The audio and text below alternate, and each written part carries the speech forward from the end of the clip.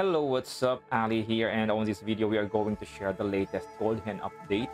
What are the features you can expect? Is it worth it to update to this latest version, and how we can update to the latest Goldhen? We will also cover what are the possible issues we encounter when updating and how we can fix them. So let us proceed to our video and enjoy this latest version coming from SysInfo. Let us go ahead and show you how we can update to this latest Goldhen.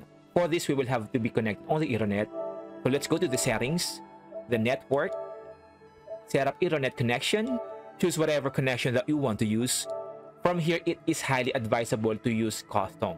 And here on the DNS settings, make sure you choose manual and choose this DNS. If you are having some issues connecting to the web host on your PS4, most probably because you are using the old DNS, which is currently unavailable right now. So either you choose easy or choose this DNS. Then choose next. Then let us go to the browser. Then press option on your controller. Click on settings, delete cookies, and clear website data. From here, enter this following address. This is the latest web host from Caro, which he updated for the latest Goldhen. And to use the latest Goldhen version, choose this tab, which is 9.00 new. Wait for it to cache online, then just simply activate your jailbreak as usual. And to those who are using the automatic jailbreak using the ESP devices, do wait for our videos for the update how we can use the latest Goldhen on that device. Once it cached successfully, just leave and re-enter the browser. Then we can do our usual stuff.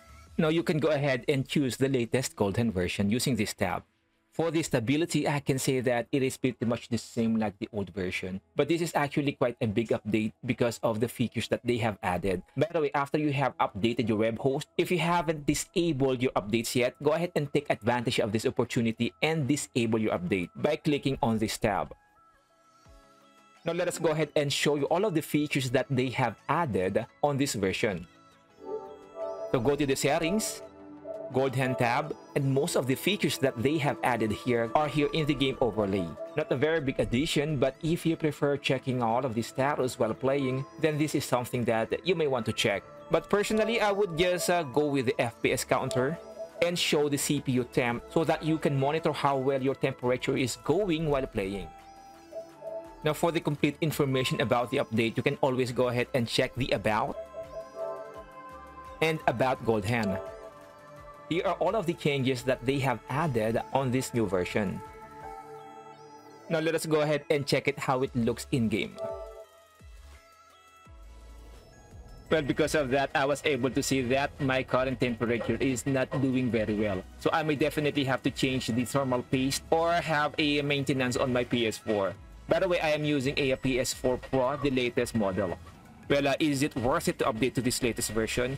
Well, personally, if it doesn't hurt to update, you may just want to go ahead and update your Goldhen. Updating your Goldhen will also reset your web host and will also fix some issues regarding some stabilities. And for the issues that you may encounter, well, most of the time it is because of the old DNS that you are using. So just simply use a default or use the new DNS that we have just showed you.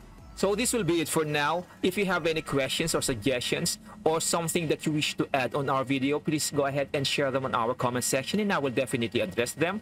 And again, my name is Ali. If you found this video helpful, please go ahead and like and subscribe, and I will definitely see you on our next video. Bye-bye.